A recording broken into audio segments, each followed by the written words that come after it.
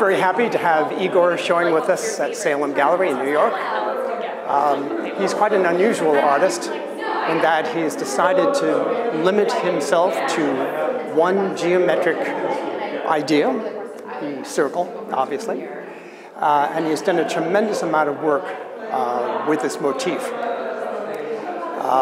Both in the East and the West, the circle, of course, is filled with metaphorical meaning.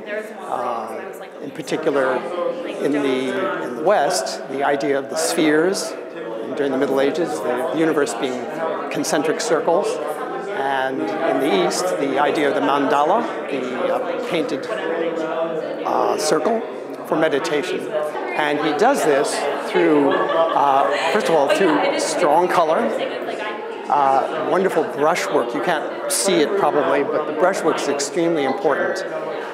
This artist has used ambiguity to great effect.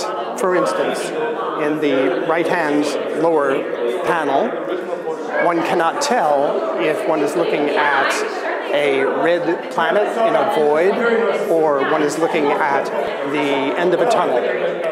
All in all, Igor's work has an inner tension and dynamism to it. His work in particular is quite dry, whereas Igor's work is filled with kind of a Mediterranean warmth, I would say. So we're very happy to have his work here, and we look forward to seeing his work in the future.